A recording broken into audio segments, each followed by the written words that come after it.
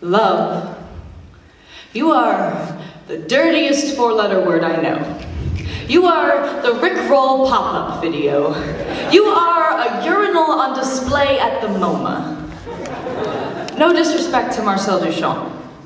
I'm not a cynic, just a realist overfed with contradictions like Necco sweethearts. Besides, the only difference between cynics and realists these days is how frequently they check Facebook.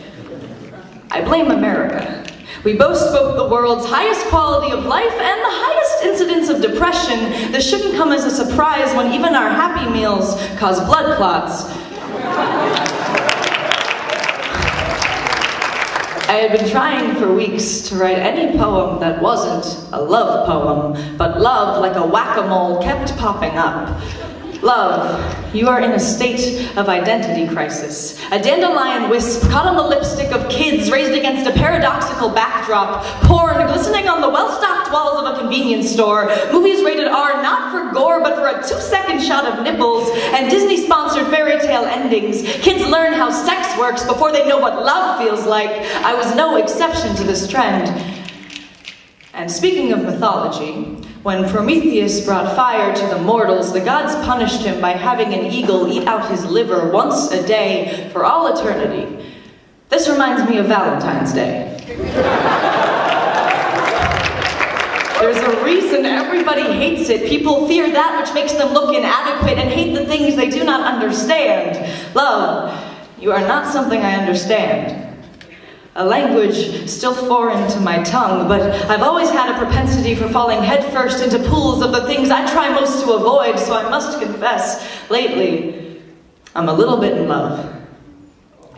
I had all but waned to a crescent when I was suddenly love-struck. Love-struck and spun my sliver into a smile. I've been grinning like the Cheshire cat for 4 months now because, for the first time since forever, I've stopped judging moments by how, if I were to suddenly disappear, would it have been enough? The answer is so often yes, and besides, I'm too busy deciding whether her eyes are blue, gray, or green to consider such morbid hypotheticals. I'm leaning towards green, though I don't know the answer. As a professional bullshit artist, I've learned to define the terms I do not understand by stating what they are not. Love, you are not a metaphor. Love, you are not a box of chocolates, nor roses, nor a sunrise, nor a battlefield. You are not a stranger. You do not make the world go round, and you are certainly not all I need.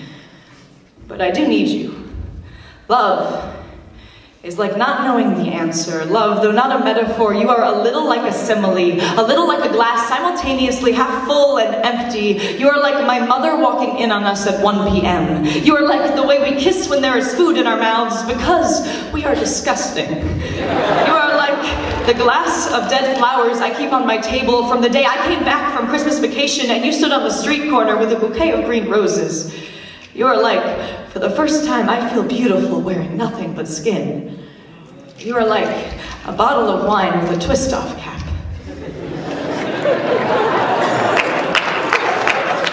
You are not the heels of our hands, but maybe, just maybe, you are the heels of our feet.